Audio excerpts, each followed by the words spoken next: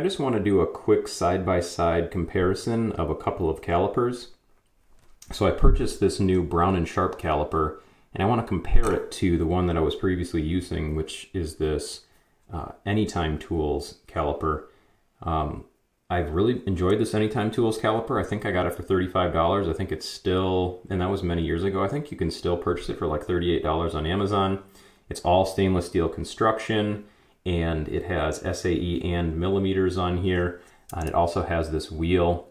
So it's been a really nice tool for the price. And I recently purchased this Brown & Sharpe just because I see different tools out there, and I thought that this may be an upgrade.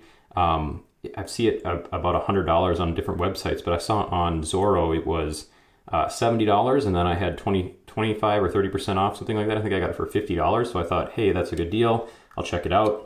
Slightly different construction, doesn't have the wheel here, so I thought that was interesting.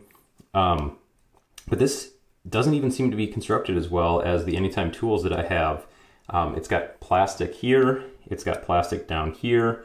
It doesn't even seem to slide quite as nice as the other, and maybe that's just because of the use on the other one. But even the top kind of has a clinky sound on the face. So it seems very cheap. I'm not very impressed. If I focus in here, it says Brown & Sharpe Value Line. So I'm not exactly sure what that means, if these are cheaper line of tools that Brown & Sharpe's making. I have a lot of vintage Brown & Sharpe, and they're very nice. But I know a lot of the manufacturers sometimes not what they used to be with some of these tools. On the website I purchased this from, it said Tessa Brown & Sharpe. So I think Tessa may own some of the Brown & Sharpe manufacturing. And that's what I thought maybe it said in that white square there from some of the pictures online.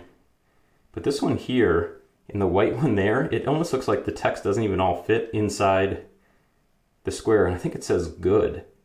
So definitely not very impressed with this. I think I'm actually probably going to send it back and just get a Mitutoyo digital caliper, because I heard that the batteries on those are decent compared to, I had a digital caliper in the past and it would just run out of batteries and wasn't very good. So maybe I'll just get an upgrade on my digital caliper and keep this around for my manual caliper, because I actually quite like this one. So hopefully this is helpful for anybody out there that's looking at these Brown & Sharpe dial calipers. Make sure you see if that is a value line that you're looking at, and if it is, I probably would pass on that. And if you want something cheaper, this Anytime Tools is great. Otherwise, I would look for other brands.